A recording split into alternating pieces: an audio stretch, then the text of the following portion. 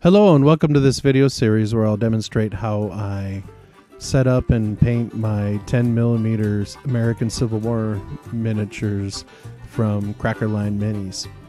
My name is Ron Ratliff and I will be your narrator and painter throughout this series.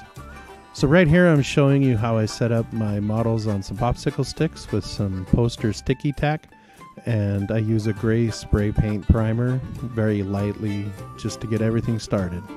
And then right here I'm showing you the different packs out of the regiment pack and the brigade pack from Crackerline Minis that I purchased.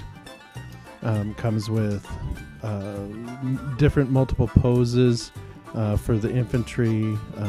It comes with a leader, usually mounted on a horse, and a couple gun cannons with crews. So that's what we have there, and that's what you'll see throughout this series. Right here I'm just showing you the different color paints that I'll be using on pretty much every single one of these models in this video series. My paints I get from my local Walmart. They're the apple barrel paints, 50 cents for a bottle. I find that if I use a little water and thin the paints down just a bit, I get really nice coverage, and I think these paints do a nice job.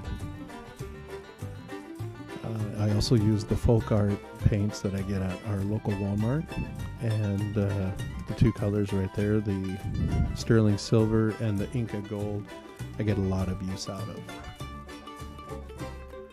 I do have a lot of other types of paint, from like Model Color and Vallejo, and also Citadel, which you'll see in just a little bit. Unfortunately, my local game store is over 2 hours away from me, so I use the apple barrel paints because they're available.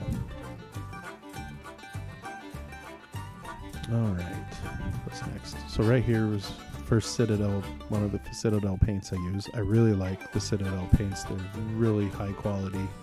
Thin them down just a little bit and you get a very nice coverage. And Agrax Earthshade there, I use that a lot. It really helps to bring out the details in these models. Another thing I use here is the painter's pen, the gold fine tip. I use that for around the bases. And then the paint brushes I use the Citadel fine detail brush. This is my workhorse right here. It gets lots of use. And then also just some number 5 round tip paint brushes that I either get from the craft aisle or from Hobby Lobby. So I'm excited to share this journey with you. If this is something you like, please make sure you hit the like button and subscribe so you don't miss any of the upcoming videos. Thank you very much.